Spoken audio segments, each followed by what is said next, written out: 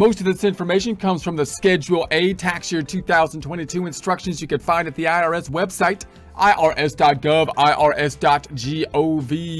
Looking at the income tax formula, we're focused on the itemized deductions. Remembering, first half of the income tax formula is in essence an income statement where we have income minus the equivalent of the expenses being the deductions gets to the equivalent of net income, that being taxable income. Everything's flipped on its head for taxes. We want taxable income, in other words, as low as possible, as opposed to normally when we want income as high as possible. In prior sections, we talked about what needs to be included in income.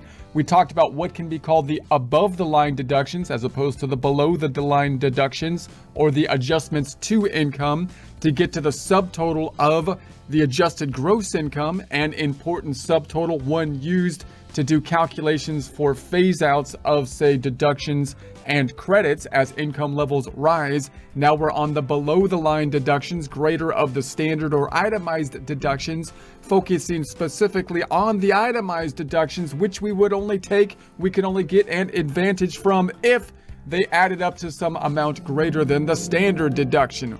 Looking at page 1 of the Form 1040, we're down here on line number 12, standard deduction or itemized deduction, whichever is larger. Remembering, we would only be attaching the Schedule A, taking the itemized deduction if the amount was above the standard of $12,950 or $25,900 single versus married respectively.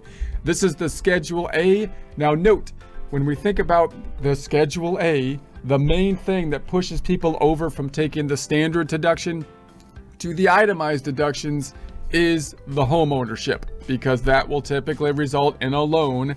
The loan interest is the big deduction component, followed by the property taxes on the home.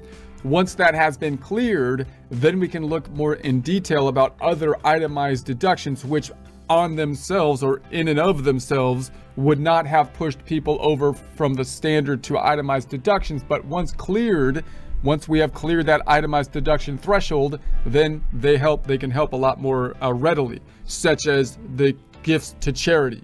So now we're talking about charitable type of contributions. Now note, in prior years, what happened is they increased the standard deduction a few years ago.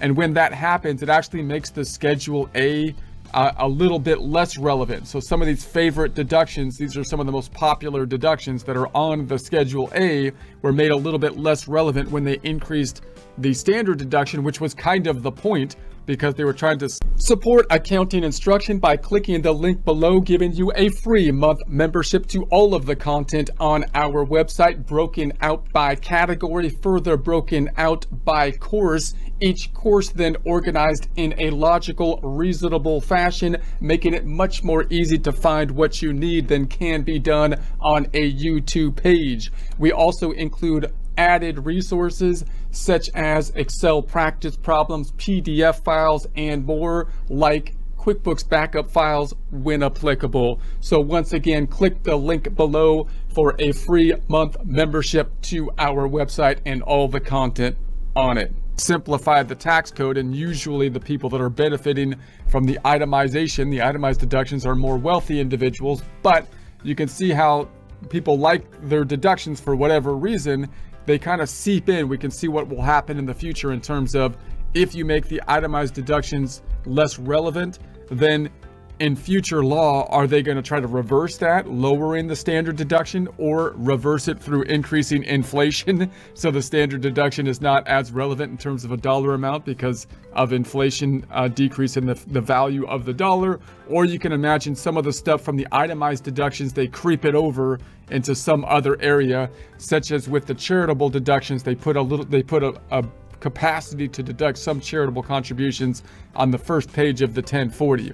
Now that basically got reversed, so that when you think about charitable contributions, you're generally thinking the Schedule A, which is what we're talking about here. And if you're deducting them on the Schedule A, you're only going to get a benefit from it if you're basically clearing the standard deduction, because otherwise you're not going to get a tax benefit.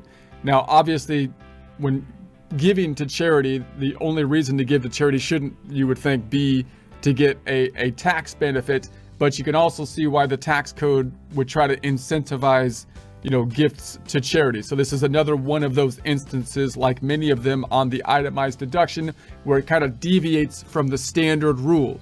What's the standard rule if you have an income tax system? You allow people to deduct the expenses, deductions, which they needed to consume in order to generate the revenue. So you tax people on net income as opposed to gross income, which we can clearly see on, say, for example, a Schedule C, where you have an income statement, income minus the expenses, those deductions you needed to expend in order to generate the income, gets to the net income. So we tax people on the net income, not the gross income.